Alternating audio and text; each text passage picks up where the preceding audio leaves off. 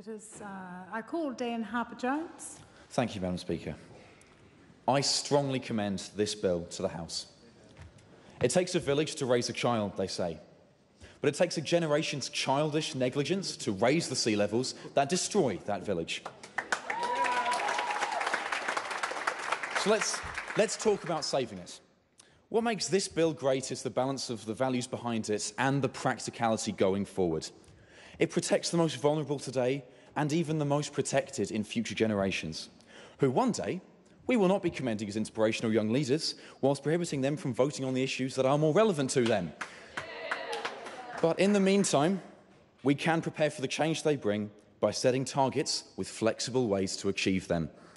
Technology changes and the wants of people change, but the facts of the disaster approaching us do not.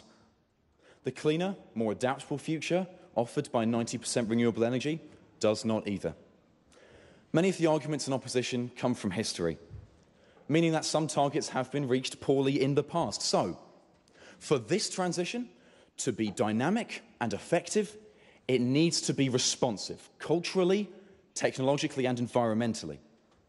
We cannot rely anymore on top-down change. It has to be in-outwards change.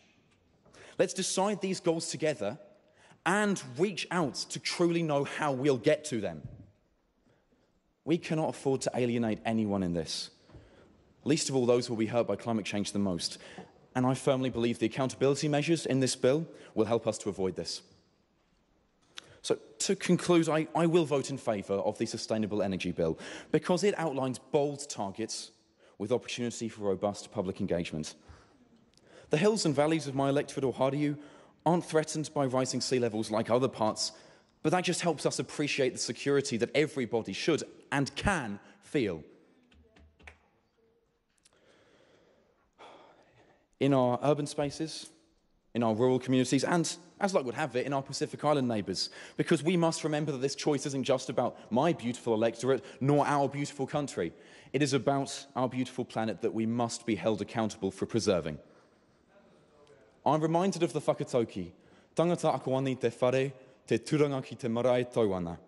We learn and set targets here, but must inspire a global awareness and commitment that by spreading that understanding as far as we can reach.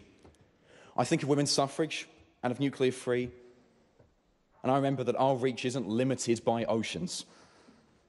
It extends farthest with transparency and with an open mind, those values that this bill enshrines. And with determination, an open mind can reach for the best of humankind. Kia ora.